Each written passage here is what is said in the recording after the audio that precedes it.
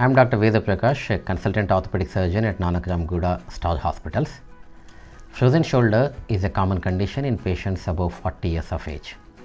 There is intense pain in the shoulder affecting their day-to-day activities to the point that it may affect the quality of sleep in many patients. Frozen shoulder happens in many patients without any obvious cause.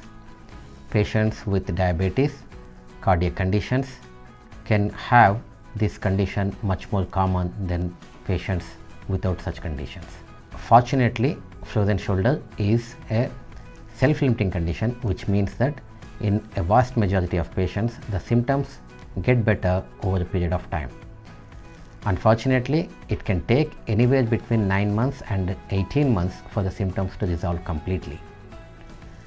Some patients can develop severe symptoms to the point that their day-to-day activities are completely hampered because of the pain. In those patients, there are many methods that are available to alleviate their pain, including medication, physiotherapy, and injection therapies to the shoulder.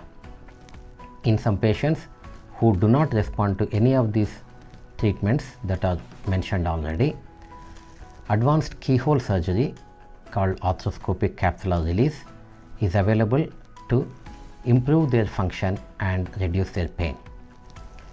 At Star Hospitals Nanakram Guda, we have full complement of these therapies to help the patients with frozen shoulder, including modern equipment for arthroscopic surgery of frozen shoulder. At Star Hospitals Nanakram Guda, we have modern methods to treat patients with frozen shoulder, including advanced physiotherapy department and also injection therapies and modern arthroscopic equipment to alleviate the patient's pain and restore mobility in their shoulders.